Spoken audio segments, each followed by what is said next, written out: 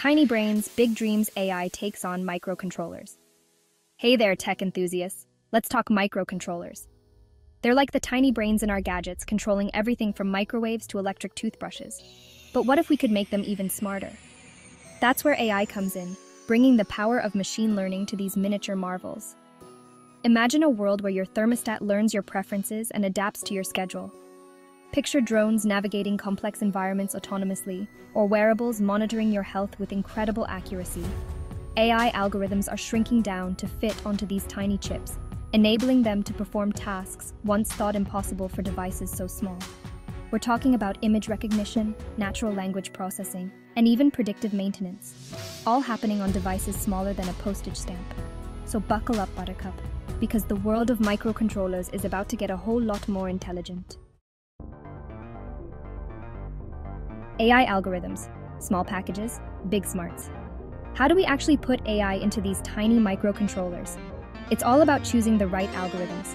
These algorithms are like recipes that tell the microcontroller how to learn from data and make decisions. Microcontrollers are like studio apartments. Space is limited. So we need algorithms that are small and efficient, but still pack a punch. One such algorithm is the decision tree, which helps the microcontroller make decisions based on a series of yes-no questions. Then we have support vector machines, which separate data points into different categories with laser-like precision.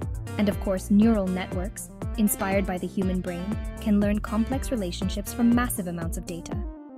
It's all about finding the right balance between complexity and efficiency to create AI that's both powerful and practical. The nuts and bolts hardware and software for AI on microcontrollers. Running AI on microcontrollers requires some serious hardware and software muscle. We need microcontrollers with enough processing power and memory to handle the demands of AI algorithms. Luckily, chip manufacturers are creating new generations of microcontrollers specifically designed for AI applications. But hardware is only half the story. We also need specialized software that can run these complex algorithms efficiently on resource-constrained devices. This includes optimized libraries, frameworks, and tools that make it easier to develop, deploy, and manage AI models on microcontrollers. As the hardware and software continue to evolve, the possibilities for AI on microcontrollers are only going to expand.